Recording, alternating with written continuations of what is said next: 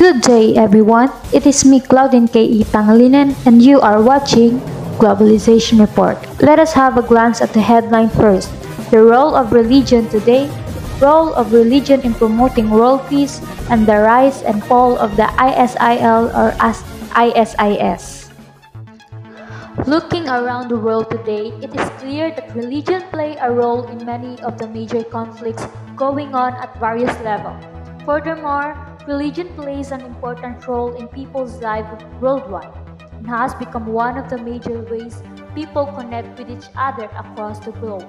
However, the role of religion in contemporary societies is still not sufficiently understood in academic research and in the world of policymakers and journalists. It is true that sometimes deeply held beliefs can lead to clashes, and there have been many wars that were caused by disputes over religion and belief. However, for many people, religion can be a powerful peace. A message of peace and love towards others is at the heart of all the major world religions. This is where the role of religion in promoting world peace. Venkay Damananda of Malaysia wrote an essay about the role of religion in promoting world peace. It says here that religion has a definite role to play in the people's search for world peace.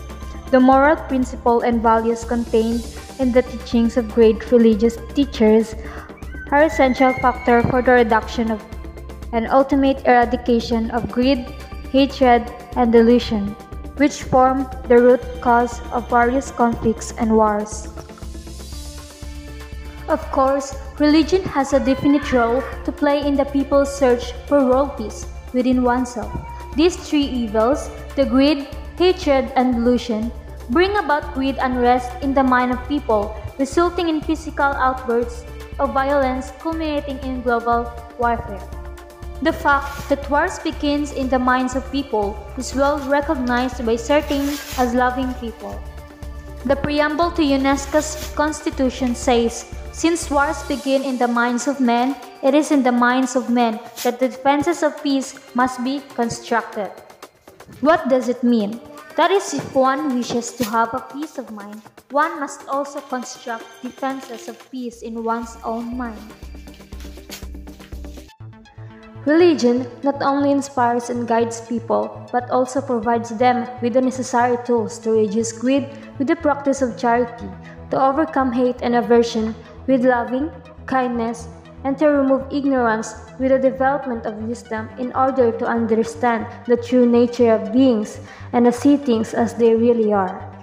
Religions should work together sincerely and not in jealous competition with one another. So religious leaders must work in harmony and cooperate in true spirit of service for the welfare and happiness of many people. We should let all religion teach people to be good and proclaim the brotherhood of humanity. Let religions to be kind, to be tolerant, to be understanding, and we should respect others' belief and opinion. Pushed out from many of its strongholds in Syria and besieged on all sides in the Iraq city of Mosul, the Islamic State of Iraq and Lebanon's group, or ISIL, also known ISIS, is losing its territorial base in the very region that once incubated its growth.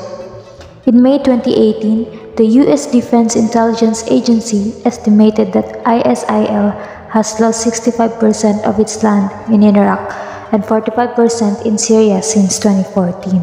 To Islamic State. It now clings to two key strongholds, one in Iraq and one in Syria. Islamic State has been driven out of almost all the territory they used to hold in Iraq. At one point they had a third of the country. They are down just to holding a part of Mosul. In Syria, they have been driven out of almost everything they held, and attention will shift to Raqqa, the Islamic State capital in Syria, quite swiftly after that. ISIL's rapid expansion has irrevocably changed the political dynamics governing the region, but in order to know how, one must first understand the conditions that contributed to the group rise. You have just heard the latest news around the world. Again, this is Globalization Report. News with no bias, news with no exception, delivering nothing but the truth. This has been Claudine K.E. Pangilinan. Thank you for being with me until the end. Goodbye.